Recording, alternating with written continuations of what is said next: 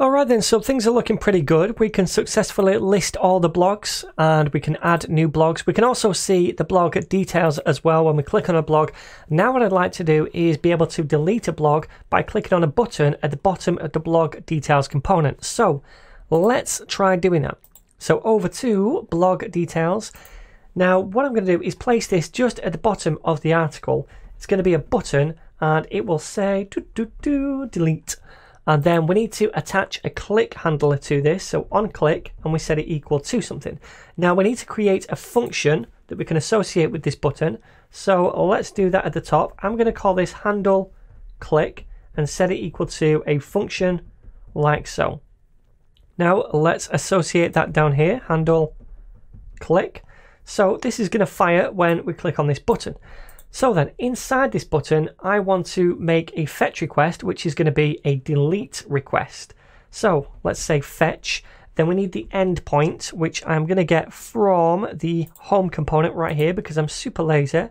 Don't want to retype it out from scratch. So we paste this in, and again, let's get rid of the extra quotations. We also need to tack on the ID of the blog we want to delete. So /blogs/ID. Now we have access to that blog right here, so we can get the ID property from that or from here, doesn't really matter. Let's get it from the blog just to be different. So plus and then blog.id like so. Okay, so that's the endpoint. Next we need our second argument inside the fetch. That is the object where we can say the method this time is going to be delete. And that's all we need to do in there. We're not sending any data. All we're doing is asking JSON server to delete the blog with this ID. All right, so then we can tack on a then method to this because it's asynchronous, which is going to fire a function when it's complete. And inside here, what I'd like to do is, again, redirect the user to the home page once they've deleted it, because once they've clicked a button to delete it, it makes no sense to stay on this page. We want to take them back to the home page. So let's do that by first of all using the use history hook. So const history is equal to use history. Press enter to auto import that at the top, and then we can use that inside this then block. All I'm going to do is say history dot push to push on a new route, and it's going to be to just / which is the home page.